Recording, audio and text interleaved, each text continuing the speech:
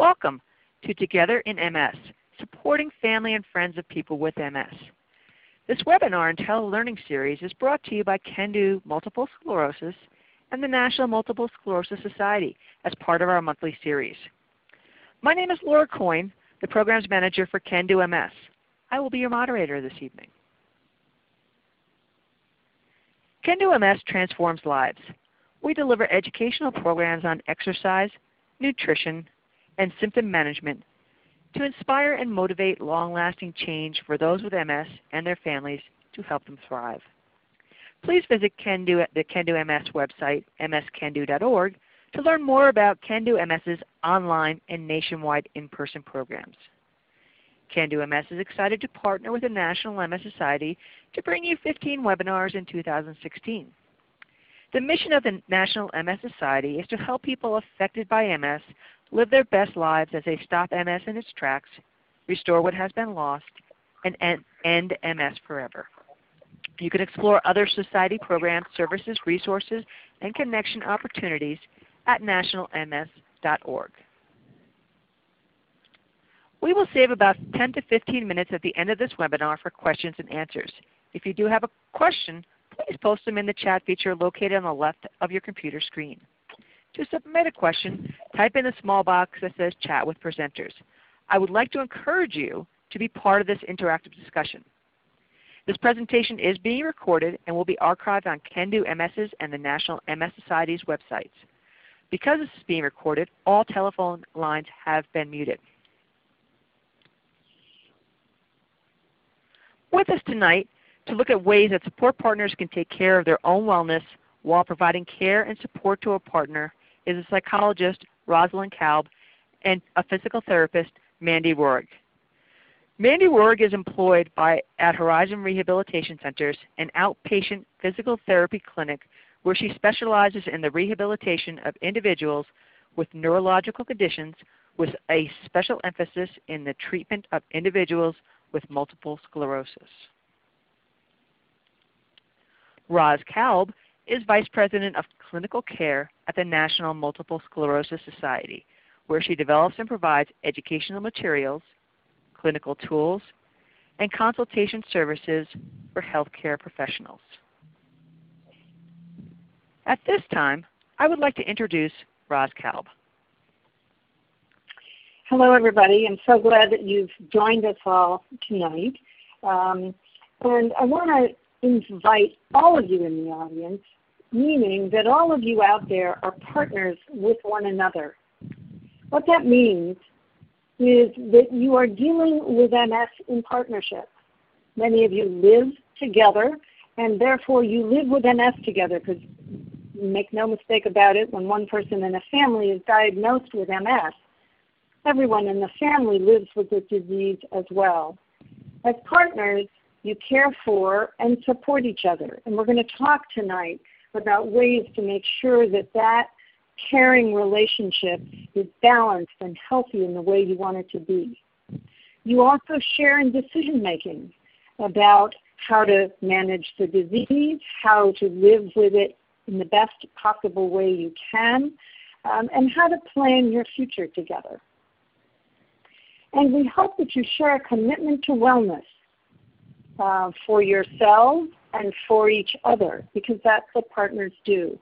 Now in this webinar, we're going to talk about how each of you can optimize your wellness, but we're going to focus in particular tonight on wellness for support partners and how those of you living with MS can really help your support partners achieve wellness for themselves so that they can be healthy and well and also provide the best possible support and care for you who are living with MS. So what do we mean when we say wellness? It's a word that we use a lot these days, and it gets a lot of attention in the media. So for tonight, what our definition is that wellness is a lifelong journey through which people, all of us, make positive choices about our behaviors, our lifestyle, and our activities that enable us to thrive. We want our wellness activities to help us live the best lives that we possibly can. And one of the key messages is that whether you're a person living with MS on this call or you're a support partner for someone you love who has MS, you both can achieve wellness. So Mandy, can you talk us through what some of the domains of wellness are? Yeah, thank you, Roz. Welcome, everyone. There are 6 primary domains of wellness. And of these 6, the 4 which are highlighted in kind of that green shade are the 4 that we're going to discuss at greater depth. But let's briefly touch on these 6 domains. So the first one is our physical health, which primarily entails diet and exercise. The second aspect is your emotional well-being or your mental health. The third one, spirituality, which is often thought to be that state of being mindful or being present, but it can also mean a relationship with religion as well. Cognitive health, so your mental health, meaning like your memory, your ability to multitask, learning capacity, that executive function, cognitive function. Work and home is really referencing your access to home and work and optimizing your life and your abilities in those areas. And then lastly, relationships. So these are the caring for, maintaining, and enjoying those relationships with people that you have at work, at home, and even within the community. So in the spirit of the fall season, we've found a correlation between wellness and all of these domains and the beauty of a tree. So optimizing wellness and achieving wellness requires strategy and nurturing, just as growing trees and growing a garden would also require. And just as we're starting to enjoy the beauty and the balance of the fall colors, we also can be reminded of the balance necessary to achieve wellness. So you and your partner can help one another keep your tree or your wellness balanced. Even a strong, well-balanced tree has experienced and will continue to experience some challenges. So let's move on and talk a little bit about some of the challenges, just like you have in MS, that may exist and may be a barrier to wellness. So Roz, can you give us an idea why wellness is so hard and so difficult to achieve? What are some of those barriers? Sure. Now some of these barriers apply to all of us, and some of them, as you'll see, are specific to support partners, because again, we really want to focus in on wellness for support partners. But any of us can feel like we simply have too much to do, too much on our plates, and too little time to deal with those self-care activities that can help us achieve wellness in our own lives. Sometimes, particularly support partners will say at the end of a day, given their activities at work, their activities at home, and maybe extra activities they've taken on to support their loved one with MS, they'll say, I just don't have any energy left. And of course, since people with MS so often live with fatigue, they can certainly relate to that feeling of just having no energy left to focus in on oneself. Support partners often say, well, I'm really focused on taking care of my partner with MS. That's what's most important. That's what I want to do, and I just don't want to be focusing on myself right now. I'm doing fine. I need to focus on my partner. And if I focus on myself when my partner is living with MS, I feel selfish. I don't feel good about myself. So sometimes support partners really don't feel they have the right to take the time out to take care of their own wellness. And any of you on the call can sometimes feel, I'm just trying to get through the day. The days are hard enough, and if I can just get through from morning to night and do all the things that are on my plate, well, then that's enough. And taking on wellness just doesn't work. So let's do a first poll, and this poll is for support partners out there. So all of you who are support partners, please indicate which of these barriers tends to be the biggest one for you. What holds you back from focusing on your wellness?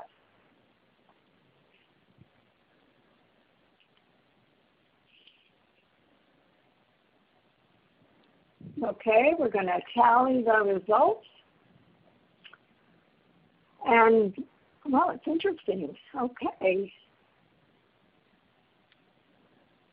Fairly well balanced, huh, Roz? They're remarkably balanced. Let's see.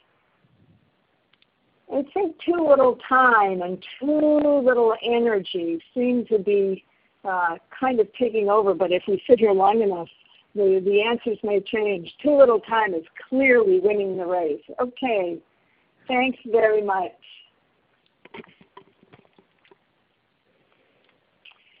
So let's assume that we acknowledge that wellness is a goal, that it's important for all of us, but there's not a lot of time to do it, or not a lot of energy. But I still think that it's good to start someplace. You're not going to be able to do it all at once. You're not going to be able to change everything in your life at one time. So we focus tonight on a few areas that we think will be particularly helpful to you, and we'll talk more about them as we go through the webinar. Tending to your physical health is important for all of us, whether we are a support partner, have MS, or are just other people in the world. We all have to take care of our physical health so that we're in the best shape that we can possibly be. Similarly, we all owe it to ourselves to pay attention to our mood and to take care of our emotional well-being, because when we're emotionally in good shape, that gives us more of the energy that we need to attend to other parts of our life. And we want to strive for balance. All of us in this complicated day-to-day world that we live in have demands at home, at work, with other relationships and friendships, and we want to make sure that we're giving all of those priorities the attention that they need, at the same time that we're saving some time and energy to attend to our own needs. So striving for balance is a major step in achieving wellness. And we want to make sure that partnerships are two-way streets. Although some of you on this call live with MS and some of you are support partners for a loved one with MS, true partnerships are a give and take where both people in the partnership give and receive. And so working on making your partnership a two-way street is an important part of working toward your wellness. Thanks, Roz. Mandy, can you talk to us about how to set goals? Yeah, so a good place to start thinking about as we continue on discussing more of these domains of wellness is how can we use this information and move forward. So we want to introduce the concept of SMART goals to everyone. So setting SMART goals are one way to help achieve goals around wellness. And goals that are SMART should be specific, measurable, attainable, relevant, and timely. So I think this concept is best illustrated through examples. So an example of a goal that is not a SMART goal would be, I will lose weight. Clearly this goal is not measurable, it's not specific, and certainly not suggestive of any sort of time frame. So this lack of clarity and unspecificity may make it really difficult to strive for, and certainly even more difficult to know when that goal has been achieved. So an example of a good SMART goal along the same lines would be, I will lose 10 pounds in the next 2 months to help improve my diabetes. This goal is specific and measurable in the amount of weight that will be lost. It is an attainable goal, as a weight loss of 1 to 2 pounds a week is really reasonable and realistic. It is a relevant goal, as maintaining a healthy weight may help influence type 2 diabetes. And lastly, it is a timely goal. The intention of the goal is to be achieved within 2 months. So again, as we kind of continue and discuss further these domains of wellness, we encourage you to start thinking about how you can take action, how you can start setting some SMART goals for yourself. So that being said, Roz, let's go ahead and dive into physical health. Tell us a little bit about that. So physical health is, again, as I said before, something that we all need to strive for. starting with the preventive health care that's recommended for all of us depending on our gender and our age. Seeing a primary care physician, getting the recommended screening tests, and just making sure that we're staying on top of our health. Stopping smoking, and we'll talk about that more in a minute, but stopping smoking is a goal that any of us, with or without MS, should be working toward. We also want to eat in a healthy way because that helps to support our overall health, as does physical activity and regular exercise. And again, these physical health activities pertain to people with MS as well as support partners of people with MS.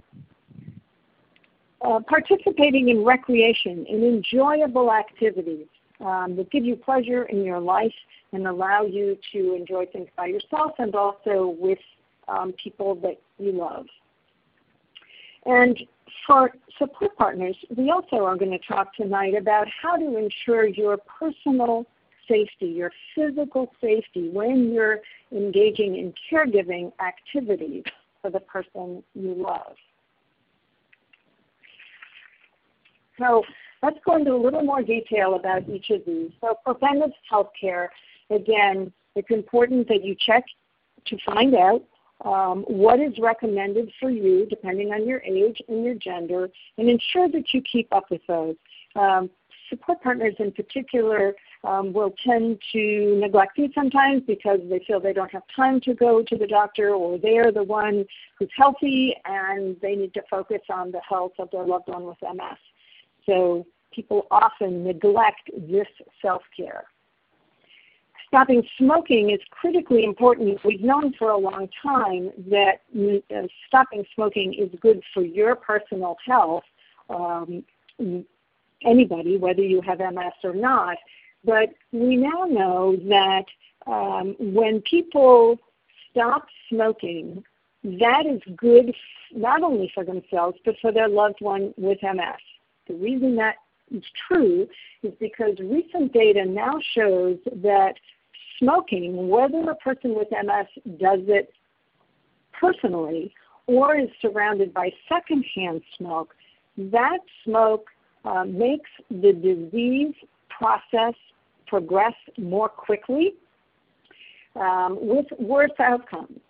And when people with MS stop smoking, or when the people around them stop smoking, that leads to an improvement in their MS and a slowing of disease progression. So it's never too late to stop. So for those of you who are support partners, stopping smoking not only does great things for your own health, but for your loved one with MS as well. And healthy eating is obviously important for our good health. We know that eating a healthy, balanced diet helps to maintain weight at a healthy level. It helps to reduce other health problems, which can lead to sickness and shorten life. And when you eat healthy as a support partner, you're also supporting your partner's healthy eating. So this is one of the great things that partners can do together to help each other maintain a good, balanced diet that's good for your health. So let's do a poll. Okay, support partners, this one's directed towards you. Have you seen your primary care provider in the last year? We'll wait a bit and let the responses come in. I was just going to add to Roz's comments about nutrition on the previous slide. I believe Can Do has some really lovely archived webinars about nutrition. So if you're wanting to pursue that particular area of wellness in greater depth and kind of want a place to start, I would encourage you to reference some of those archived webinars about nutrition. And I think we've got all our responses in. We'll see what. So this is wonderful.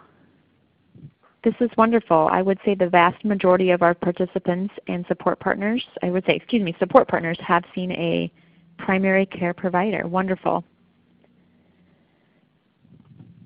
That's great news. Congratulations, everybody. Yeah, I agree. So let's talk a little bit more about physical activity. This slide is really directed more towards support partners, so physical activity on your own. So what I want to start with is it's important for support partners to participate in physical activity on their own if they so choose, and to give yourself permission to do that independently, and just be certain you communicate that to your loved one who has MS.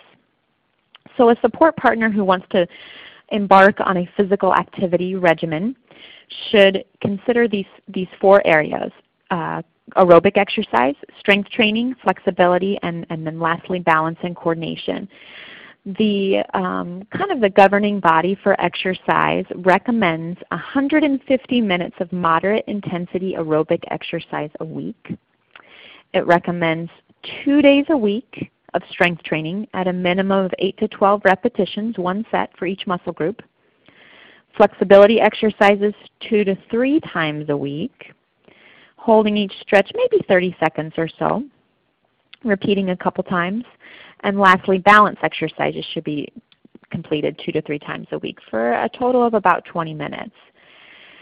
So I'm guessing most of you support partners out there are thinking, yeah, right. When will I find the time to do all of that recommended physical activity when my time is so limited already? So that leads me to the next point. Finding time is always a challenge. In the presence of MS, or not in the presence of MS, it's just incredibly difficult to manage that time. And MS can complicate it because the time that you would perhaps dedicate to exercise or any free time that you may have is most likely used for caregiving, appointments, or other family obligations. So clearly and unfortunately, I can't create more hours in the day for you, although I wish I could. I want to give you just 3 simple tips to kind of consider about how to manage your time to allow a little bit of exercise in your life. So number 1 is designate the same time every day. Book it like you would book an appointment. Schedule it in. It should be a priority to you, and make it a priority to your partner. Articulate that to your partner, that this is something really important to me that I can achieve. And work together. Work together to make it happen. Help and encourage one another to make that time, preserve that time for you. Secondly, a tip that may work for you is to sprinkle it through the day. The research in the world of exercise and fitness says it's perfectly fine to sprinkle your exercise through the day, and that intermittent activity is just as effective for your overall health. So devices maybe like Fitbits or pedometers or some of those wearable activity monitoring devices can be helpful to kind of encourage you and keep you motivated to move throughout the day. And lastly, I think this might be the most important tip for fitting exercise in with limited time, is to communicate it. Communicate your needs to your partner. Let them know. Let them know that you need this time preserved for you, not only for your body, but also for your mind and for your spirit. And I'm most certain that most people living with MS would be willing to help you achieve that goal. My last point I want to bring up is access. So sometimes people think that they need to have a gym membership in order to be in good physical health, but I can assure you that quality physical health is not equal to how much time or money you spend at a gym. So that being said, while gyms are great, they certainly are not the only option. There are plenty of ways to exercise on your own at home. I hope this picture isn't showing what your home exercise bike would look like, but there are many exercises that you can do at home, perhaps videos, using stairs for aerobic exercise, cans for strength training, using your own body resistance. My best advice, truly, for support partners would be to schedule a time with a physical therapist, maybe most importantly a physical therapist who understands MS. And if you need some help figuring out the exercise routine that's best for you, engage that PT, because they will understand what it's like to the challenges of MS and what it's like to live with MS. So those tips and the advice and the problem solving that you can do together will most likely have a greater success. But don't hesitate to use those rehab professionals to help guide you on your exercise decisions. So now we've talked a little bit about physical activity that the support person can do independently. But there is physical activity that you can do together. And even though you may be at different physical ability levels, there are still certain activities you can do together if you so do choose. Now that being said, the images that you see here, we're not endorsing any of these products. I'm just using them as an example so you can get a visual of what we're referencing in the conversation. So again, there are times when exercising together is ideal, and there are times that you will wish to be on your own. And again, either is acceptable. Just be certain to communicate that with your partner so that it's mutually understood. So this first picture up here in the upper left-hand corner right here, I'll draw a little line, is a recumbent tandem bike. And bikes are just so beautifully adaptable. You can get power assist features so you don't have to pedal as hard. You can get hand cycles. There are just many, many options for many, many ability levels. So if you're something that you want to do with your partner, I would really encourage considering cycling. Secondly is a scooter. And many of you are probably thinking, what on earth would a scooter, how does that involve physical activity? Well, scooters and sometimes power mobilities such as power wheelchairs are really looked down upon. And I think people feel like they're giving in or they're losing to the disease when they choose to use one of these devices. But I would really, really encourage you to rethink that. I would really encourage you to think of it more as a tool and what can be gained by using that scooter, or what can be gained by using that power wheelchair. Maybe you and your support partner, maybe the two of you can go together on a walk for a long walk and have this lovely, really engaging, wonderful conversation and push your support partner rather than going on a short, unstable, off-balance walk where you need to perhaps lean on your partner, or fatigue just becomes overwhelming that you can't walk further or walk longer safely.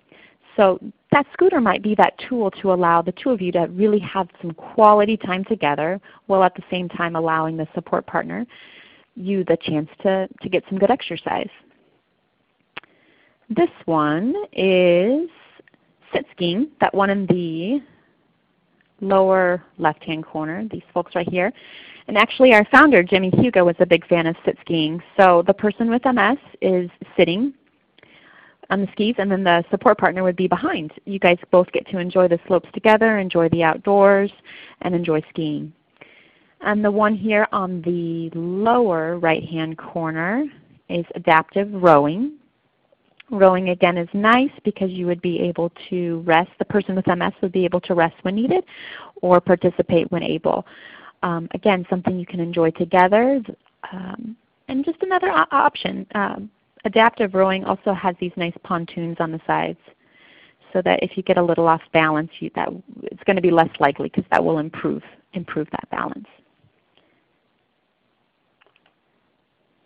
So let's talk a little bit, now that we got you thinking about moving more for exercise and moving together, how can we keep you moving safely?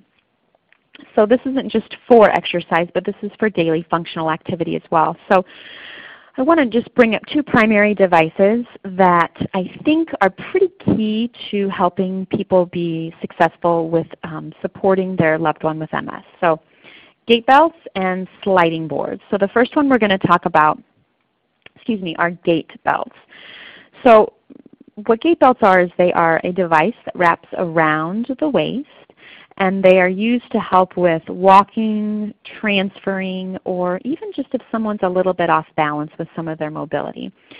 It goes around the waist like I mentioned. This particular one has handles on the sides, buckles in the front, and then you can't see it, but there's another handle in the back. So it gives the support partner a variety of places to hold on to.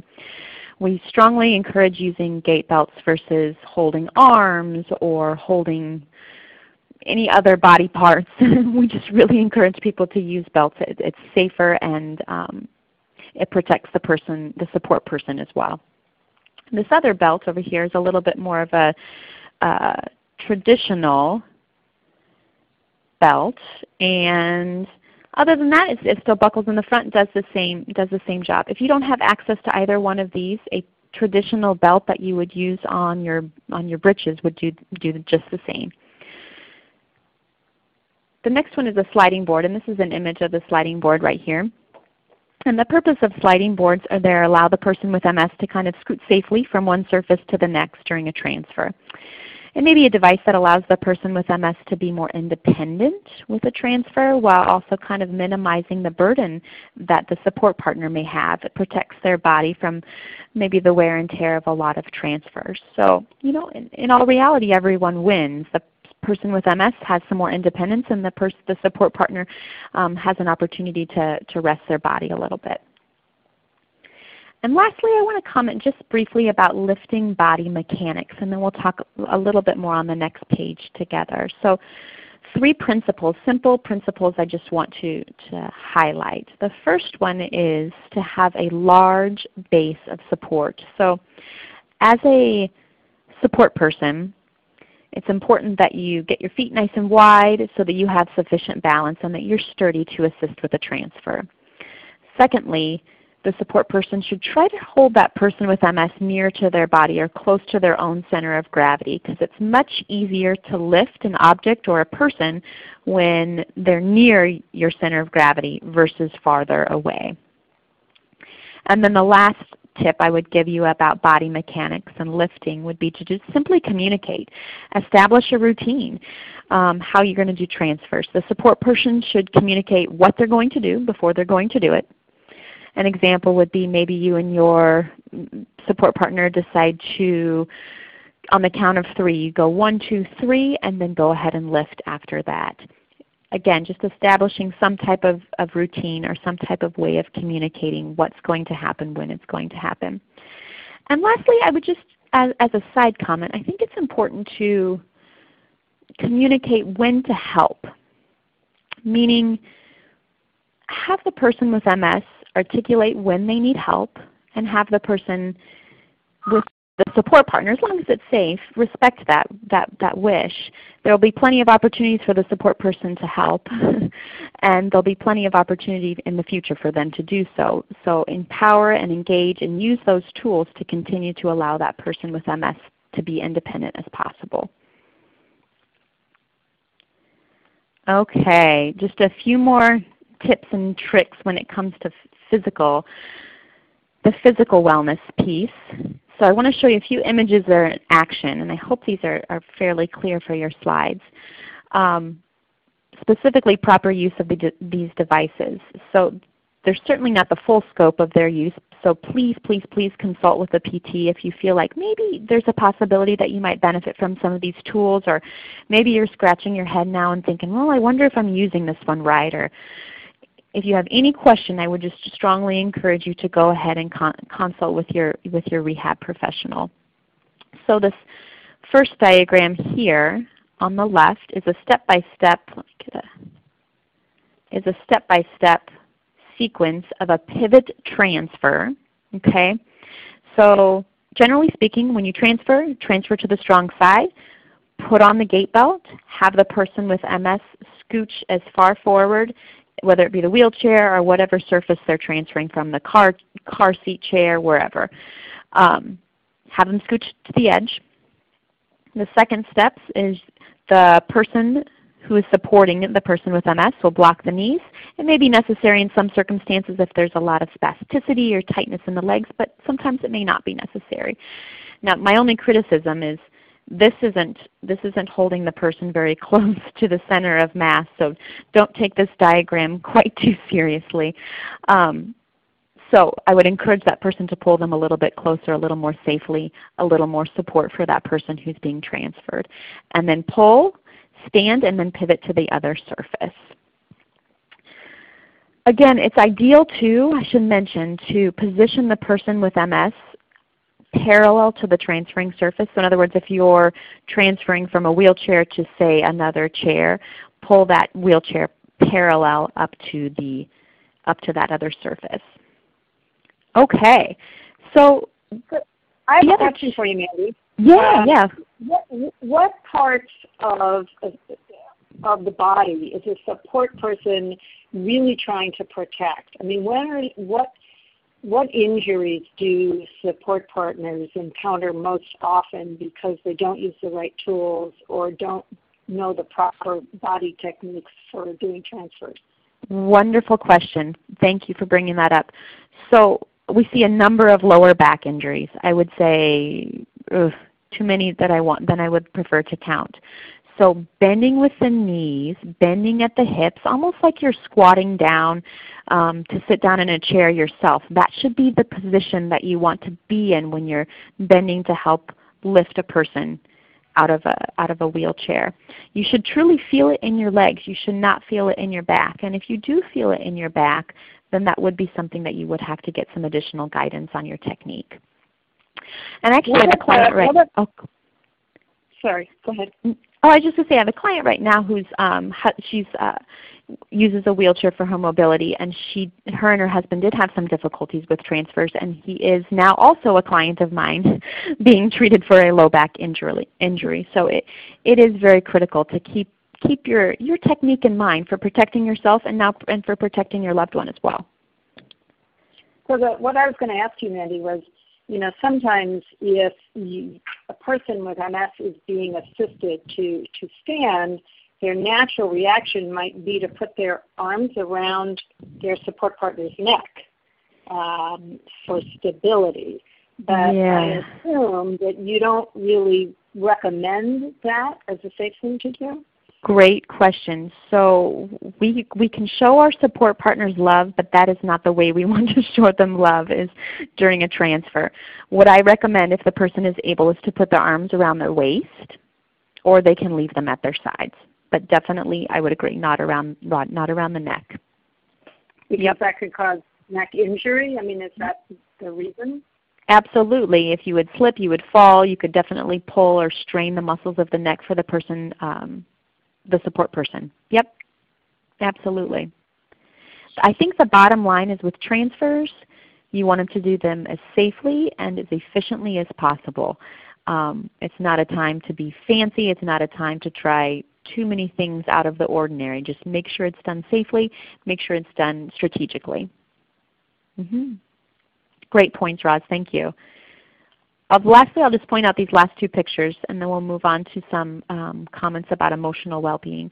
The gal's demonstrating the use of a sliding board, and this gal is actually this particular support partner is doing a great job of showing how you use your knees, bending at the knees and the hips to help with the lift. And then this person would scooch and slide across to the mat. When you're using a gait belt, we encourage people to stand to the side and to the back when you're helping someone with walking with a gait belt. Don't walk directly beside them. You could get tangled up in any type of an assisted device or even their feet. So it's best to stand kind of to the side and to the back. Okay. Now that we have an idea of how to kind of encourage our physical health for both the person with MS and the support partner, Roz, how can we improve our emotional health? Let's see if I can get so I want to focus here specifically on support partners, because I think we have the support groups and self-help groups for people with MS. We have all kinds of engagement opportunities. But we sometimes forget that support partners have a lot of emotional needs as well, and they often aren't asked how are they doing, how are they feeling, what are they worried about, what's on their minds. One of the opportunities I have at a lot of can-do programs is spending time with support partners, and it's amazing how often I will hear from support partners that they're never really asked how they're doing or feeling, because everybody is so focused on the needs of the person with MS. So I'm here to encourage all of you support partners on this call to really think about how you're doing emotionally. Do you have your own support network? People that you can turn to when you need to talk or get support or get encouragement, because sometimes we all need that kind of support maybe outside our family, but sometimes it's with a mental health professional, sometimes it's just with a group of friends or colleagues at work, but it's a support network that you feel that you can count on and turn to when you need that extra bit of support. There's nothing selfish about recognizing your own needs when we take care of ourselves. That is being self-sustaining. It is nourishing our own needs and well-being. And so taking time to think about what you need in your life to feel emotionally well it's a responsibility. It's not something that you need to feel selfish about doing. You need to pay attention to your mood. We know that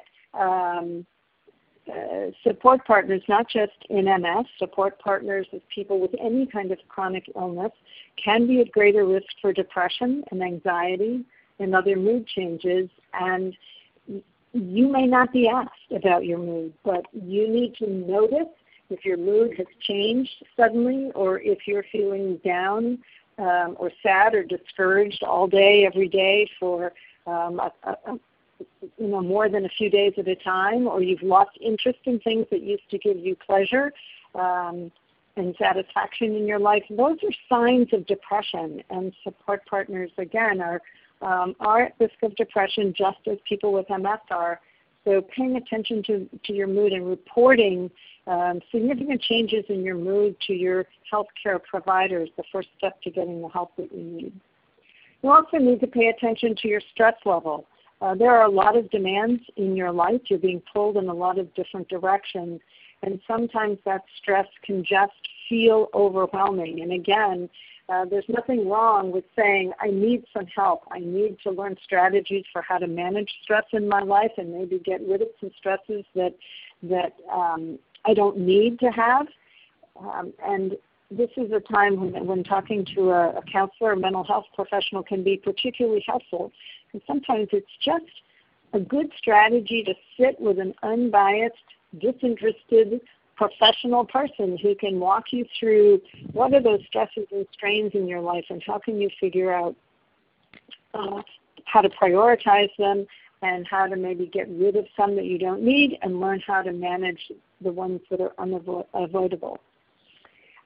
If you want to reach out for some professional help, there's no reason to be embarrassed or ashamed about doing that. It's a sign of strength to reach out for help.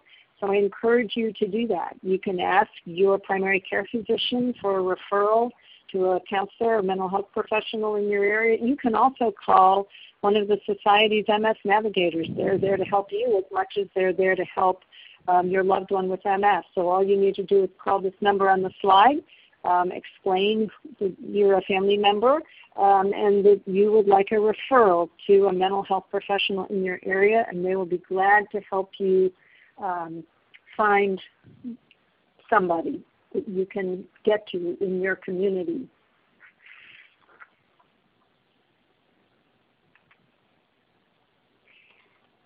When we take care of our own emotional needs and we find how to prioritize the things in our life and balance them, that's a sign of health.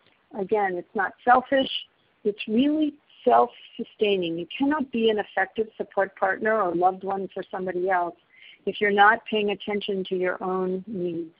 In the same way that the flight attendant says to every one of us when we get on an airplane, if there's a drop of air pressure in the cabin, an oxygen mask will come down and you put on your own first before you help anyone near you. So the same thing is true in life. If we don't pay attention to our own health and well-being, we can't be as good a support to anybody else. So finding balance in your life is all about juggling your roles and commitments in an effective way. So I want to give you a little exercise that you can try tonight, but you can also do it periodically in your lives. I would encourage each of you, support partners and people living with MS, to take out a piece of paper, do it separately, don't show each other your drawing, and draw a circle on that piece of paper, just like a pie. And ask yourself, how much of your life space is taken up by MS? And your answer may change from week to week, month to month, or year to year, but it may also be different from each other. And it's a very helpful conversation to have, to share your drawings and talk about how to get balance in your life so that MS is getting the attention it needs, but it's not getting more attention than it needs, and that other aspects of your lives are as fulfilling and busy as you want them to be. So with that, we're going to turn to our next poll. Mandy? Okay. So this one is directed to our people living with MS. How big of a piece is your pie? How big of a piece of your pie is your MS? So how much of your life is consumed by MS? Again, we'll wait a bit.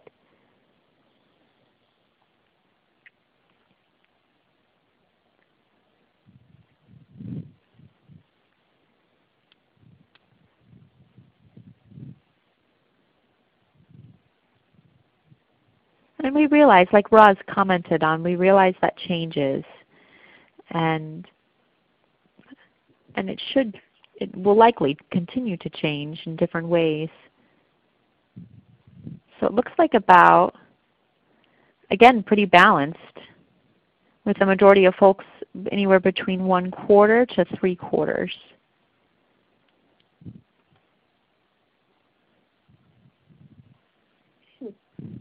Roz, do you have any comments?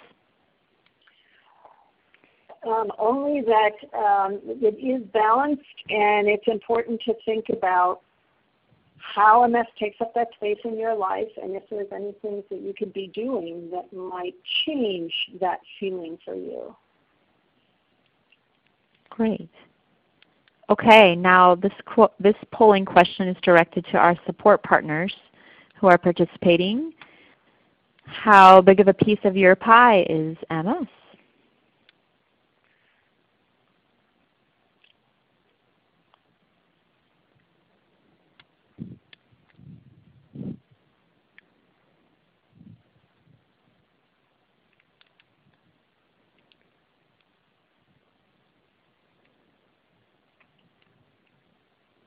Okay. We'll give you just a bit longer.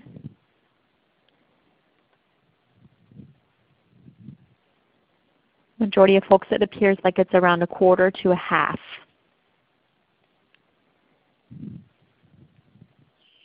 Okay. So again, it's a good exercise to do this periodically, each of you on your own sheet of paper, and then compare and talk about it, see if it feels as balanced as it should be, as it feels out of whack. I'll share one brief story. We did this at a recent in-person program, and one of the women with MS, when she saw her husband's drawing, she said, "This was one of the best things I've ever done because I've been feeling so guilty and so worried that my MS is ruining his life." And then he drew his pie, and it was actually only 1/4 or less. She said, "So that was a great relief for me. I don't have to feel so guilty anymore because he's not feeling as overwhelmed by my MS as I worried he was." So that kind of conversation was very helpful for them. So I do encourage you to try this exercise together and repeat it every couple of months or so and see how things change or stay the same. And it's a good excuse to have a slice of pie while you complete your pies, right, Roz? Absolutely. Good deal. So I mentioned before how important it is to take a look at your relationship and make sure that it's balanced in the way you want it to be. All of us need to feel as though we give in a relationship and receive in one. Nobody feels good when that balance gets out of whack, if it starts to feel as though one person is having to do more and more of the activities around the house or in managing the household or just taking care of the relationship, neither person feels good, right? It's overwhelming for the person who's taken on so much, but it doesn't feel good for the one who's had to give up so much of his or her roles in the family. So when a partnership starts to feel out of whack or unbalanced, that's a good time to sit down and talk about how you might adapt your roles a little bit in ways that can sustain balance. So, for example, if a person with MS has had to give up some of the activities at home that he or she always used to do in the past, perhaps there's something that could be traded. Maybe if it's no longer possible to do the cleaning around the house, it might be possible to take on more of the things like bill paying or activities that don't require so much physical activity. Some of those pesky phone calls we always have to make for repairs, things like that. So think about ways that you can swap so that each person feels like a contributor to the relationship. That will help you sustain balance, which also helps to sustain that partnership over the long haul.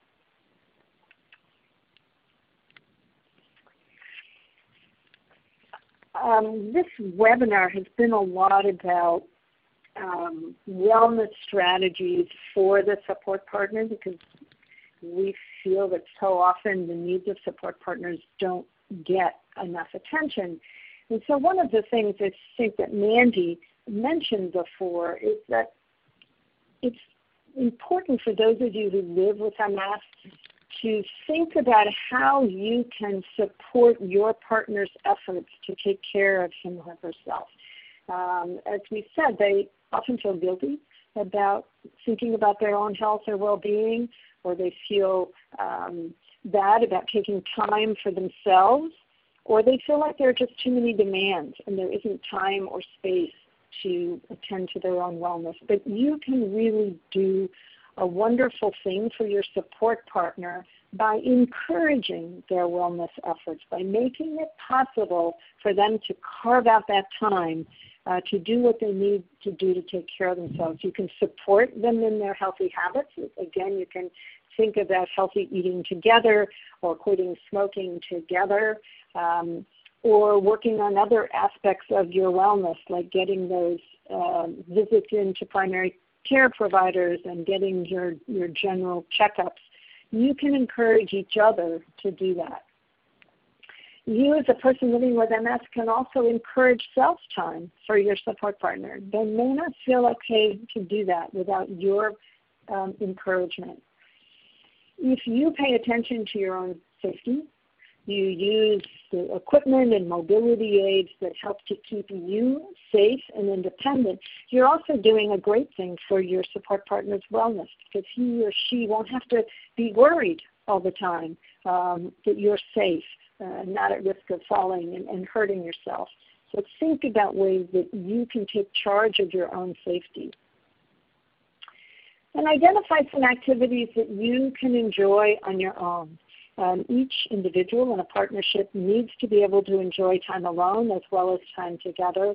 And if you've had to give up some hobbies or activities that you used to do in the past, think about exploring some new ones that you've never tried before, things that you can enjoy and find sustaining and stimulating while your partner is out doing the things that are important for his or her wellness.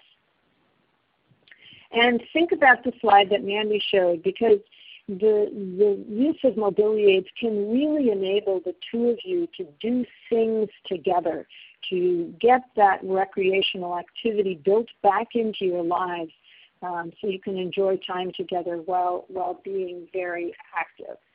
When you have mutual support for wellness, everybody in the family really benefits. Agreed. So when those partnerships thrive, when both people are healthy and well. So that mutual respect for prioritizing wellness will help strengthen those relationships. Partners can have fun planning wellness activities. This can encourage greater success when you're having fun with achieving both individual goals and goals that you might have together as a partnership. Maybe it's going on a vacation or doing some type of outdoor activity together. But that more balanced partnership is certainly more intimate, satisfying, and mutually supportive, especially if wellness goals are prioritized and then achieved. So you and your partner can really take charge of your wellness, and we hope that this webinar has been a springboard for you to start thinking about that. So that being said, we want to conclude with just 2 additional polling questions. This one's for support partners. What wellness domain would you like to focus on first?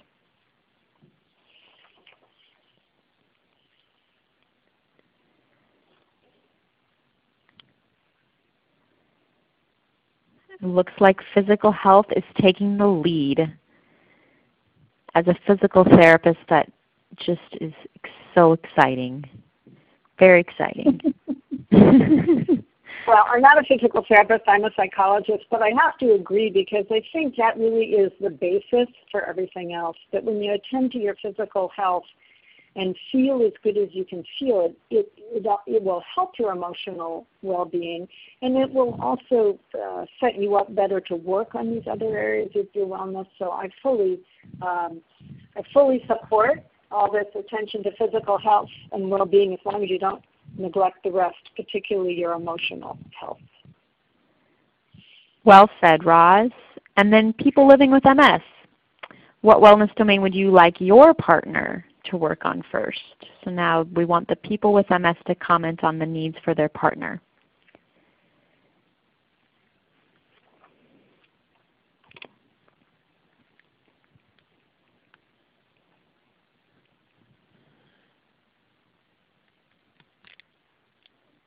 Okay.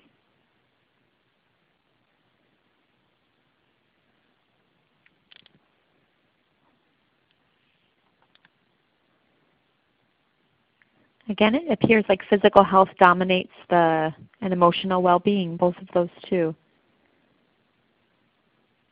Wonderful. Well, we do hope this has encouraged some additional thought about wellness for all of you. We'd like to thank you for participating and for all of your attention. At this point, we'd like to open up for some questions and comments. No comments about the photograph, please. Mandy and Roz, first of all, thank you so much for such great tips and tools to use as a support partner. I did get a number of questions from the participants. The first comment that I'd like to ask to Roz is, my husband was diagnosed 2 years ago and he doesn't like to talk about it, and he is angry at times. I don't know what to do or not to do. I feel like I'm walking on eggshells. We have so much stress in our lives. Can you give me some advice? Well, that's a big and very, very important question. And I want to add to Mandy's comments from before that we actually have webinars in the library about communication, which may be helpful. I think when a diagnosis is relatively new, and even 1 or 2 years, which may feel endless to you, can still feel like a short time for a person who's newly diagnosed. It takes time to do the grieving over that life change and to figure out what the next steps are going to be. I really encourage people, if they can't talk with their loved ones about those feelings, to reach out to a counselor or mental health professional who's familiar with MS. It can be a really good way to just sort through one's feelings and sort of get your head around this unexpected change in your life so that you can move forward. And I know it's hard to reach out for that kind of help if you've never done it before, but I can tell you that it can make a huge difference. I also need to say that the risk of depression in people with MS is extremely high, even as a first symptom of MS. depression is known to be a very common, one of the most common symptoms of MS. And sometimes that can set in very early, and it's not something that you should feel you have to handle on your own. It really needs to be dealt with if that's something that's going on. So my recommendation would be to think about talking to somebody outside for some professional help. Mandy, I'm going to start this with you. And since we're talking about newly diagnosed, the question is, my husband just got diagnosed, and I need to know the top 5 most important things I should focus and not focus on in order to support him best in his diagnosis. Wow. Well, it would depend on what the particular challenges are. If I'm assuming there might be some physical challenges. So if there are physical challenges, I would really encourage them to consult with a physical therapist who has some expertise in multiple sclerosis. And I know Roz brought up that number, 1-800-FIGHT-MS. And you can call that number, speak with an MS navigator, and ask for a referral, ask for some names of people, physical therapists who specialize in multiple sclerosis. And then the PT can turn around and prioritize what physical aspects need attention and how the support person can help with that. And that's the physical therapist's role, and that's their job. So that needs to be something that they can prioritize and really help you problem solve versus you having to shoulder that burden completely independently on her own. And I guess I'd like to add to that that seems like a really important conversation to have with your husband, to sit down together and think about what are the things that concern you the most, what questions do you have, how is this impacting your life from day to day. You mentioned that there's a lot of stress and stuff going on. But identify together the 5 different things that seem to be needing your attention the most.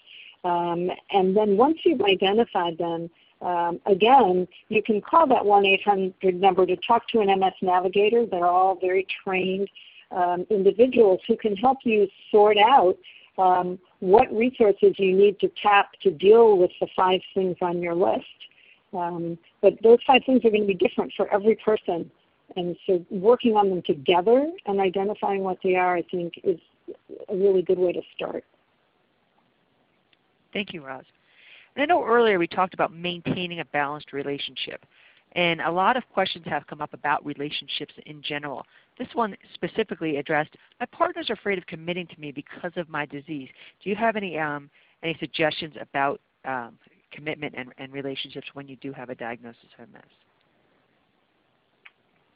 So this is Roz, and I'll start on that one. I think the uncertainty and unpredictability that comes with MS can be terrifying for the person who has it, as well as for anybody who cares about that individual. And I think the good news is that your partner is able to voice that concern and worry. And again, this is my bias because I am a mental health professional, but I think it can be extremely helpful for the two of you to sit down together with a person who's professionally trained to deal with this, to help you figure out what the fears are, what you could do to mitigate those fears, what do you need to learn about the disease, what resources do you need to become familiar with, because it's only through talking through the fears in a little more detail you'll be able to figure out if this can possibly work or not. Many people begin and maintain very, very satisfying relationships and partnerships in spite of MS, and some people find that it's just too difficult and challenging to do. But if you don't talk it through to figure out what the worries are, it's hard to make a decision and know what your next steps are. Terrific. Thank you so much, Roz. I'm going to ask Mandy to start with this one. The question is, as my husband becomes less physically able, he refuses to be on board with modifying our home for handicap access. I believe he feels he has given into the disease if he if he asks for us to help him. Can you give any suggestions to someone who is dealing with a person with MS that doesn't want to address the issues of their disease? Yeah, that's challenging. I think anytime there's change or progression in the disease, there's a period of kind of mourning those losses and those changes, and then trying to come to the conclusion that there needs to be problem solving and adaptation and figuring out a way to move forward. So, I think there's a number of strategies that could be employed here. I think first and foremost would be to hopefully identify and help encourage this person to realize that these are tools. Start with small steps. Maybe pick one small adaptation that could be done in the home. Allow that person to utilize that and encourage that person to utilize that positively, and then hopefully that will kind of be like the gateway that will maybe allow them to realize that, hey, this tool isn't so bad. Maybe this small kitchen adaptation or this little tool this grab bar that I use in the bathroom really does kind of help. That wasn't so bad. Now I'm using the grab bar, so I'm able to stand and use the restroom independently, and I don't have to require assistance. So again, if those tools can be presented in such a way that would allow the person to feel greater independence, then usually there's greater success and a greater openness to those types of devices. But again, I wouldn't encourage the support partner to shoulder all of the burden for encouraging those changes to happen. I would really encourage the both of them to consult with rehab and get rehabilitation on board and really explore all of the options that are appropriate and necessary. And I think there are two other things that might help with this. I believe you mentioned that your husband would see this as giving into the disease, or you think that may be his perception. That I think when people can reframe the thought for themselves that using tools and strategies to be safe and independent and comfortable is not giving into the disease. It's actually taking charge of the disease. You wouldn't try to build a house without any tools, or take care of the yard without any tools. And this is a way of taking charge of the MS. So that's one thought. The other thing is that using tools and adaptations isn't just for the person with MS, but the entire family benefits. They don't have to worry as much about safety. You can engage in more activities together the way you used to. And so these are tools for the whole family, not just for the person with MS. Thank you, Roz. Roz, I'm going to direct this to you. Unfortunately, we've seen that a number of children have been diagnosed recently with MS. So this participant wrote in and said, my 14-year-old daughter was diagnosed with relapsing MS this past October. There are so many emotions: fearful, angry, tired, overwhelmed, useless, and grateful. We were advised to be cautious in sharing her diagnosis outside of the immediate family. And so only besides our immediate family, a few key people know our enormous secret. So it is an enormous secret that we all carry around. Can you give us some tips on how to handle this? Well, it's hard for me to answer that without knowing why that advice was given. I actually think that my advice would be somewhat different. I think it's very, very important for the school and everybody involved at the school to know what your daughter's dealing with, so that they can make sure to give her the support or adaptations that she might need to be as successful as she can. Socially, academically, and every otherwise at school. So I think sharing the information is very important at school. I think also one of the most important things is that no adult or child should feel in any way ashamed of this, and when something is kept as a secret, that somehow implies that it's a bad thing. So what we say to adults in the workplace, for example, is if you have no visible symptoms and nothing that impacts your job, we don't encourage you to rush out and tell your employer, because you never know how an employer is going to respond. And so maybe that's why the advice was given for your daughter, that she has no visible symptoms, so nobody needs to know. But we know that cognitive changes are common in kids, more common perhaps than in adults, and we just want to make sure that if she's having any challenges with memory or thinking that might impact her schoolwork, that she's getting the support she needs at school. So I guess overall I would say that secrecy may not be the most effective strategy in a situation like this. Thank you. Roz, I have another question for you. The question is, again, regarding relationships. How can my wife and I keep a positive marriage going when she feels the pressure of caregiving full-time? Well, I think it depends what the words pressure of caregiving mean. So it's again about communication. What is it that those pressures mean to her? What's involved? Does she have to be doing all of it herself? Is she taking on more than she absolutely has to? Can you do more for yourself or for her so that things feel more balanced? Would the use of more tools or assistive devices help so that she feels like she is able to do more with you instead of for you? Are there any resources to put toward bringing anyone else in to help with some of the responsibilities around the house, for example?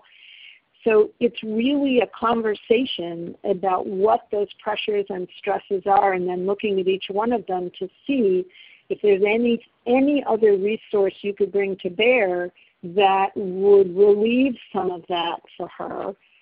Also, in line with the whole program tonight, what could be done to ensure that there's some carved out time for your wife to enjoy some activities on her own, take care of her own wellness, so that she's getting what she needs in terms of her own self-care as well as what she's doing to care for you. Thank you, Roz. I'm going to throw this out and either Roz or Mandy can answer it. One of our participants asked, when I try to have the person with MS that I'm supporting take care of the responsibilities such as phone calls, etc., she often doesn't remember to do them, and then they are back on my plate. So there are any suggestions on helping them remember what they said they would do?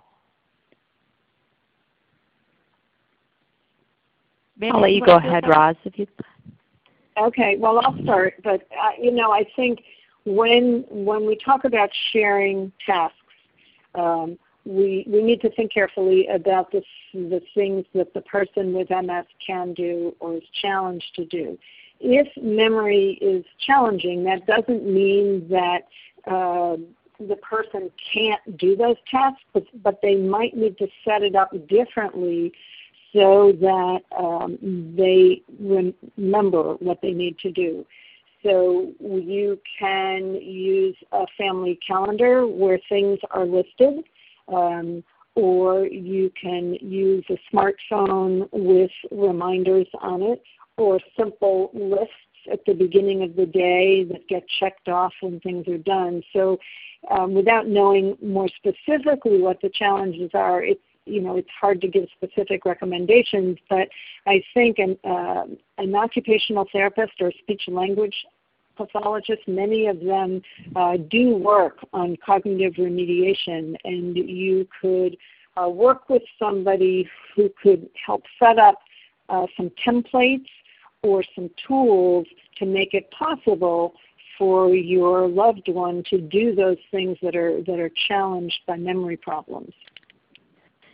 I would agree. I would echo Roz's comments, but I would also add the importance of identifying those tasks which the person with MS can be successful at.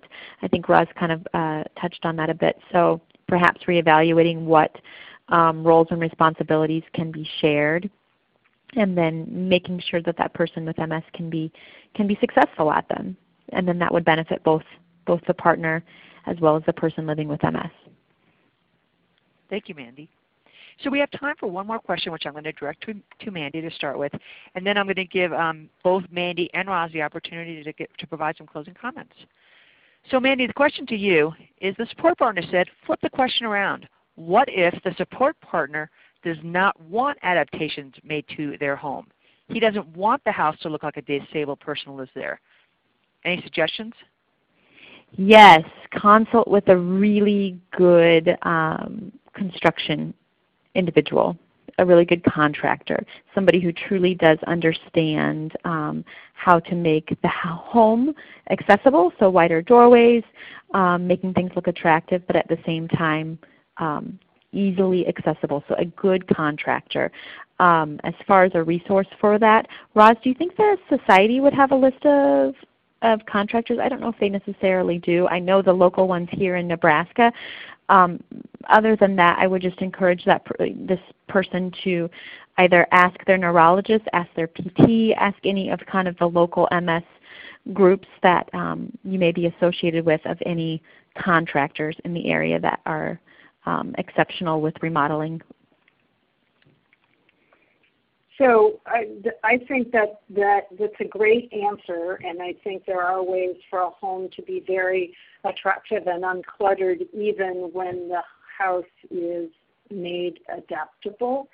But I think it's also important to have a conversation about how to make the home safe and comfortable for everybody who lives there. And the person who's living with a disability is in the house and is a member of the family, and so how can that house be what it needs to be, attractive and safe for everybody who's there? And that may be a conversation that you might need to have with a family counselor, just to figure out how each of you can end up with the home that you want and need, even though there has to be some adaptation in it, because we don't ever want a person living with a disability to become a prisoner in their home or in one room of the house because the rest of the home isn't accessible.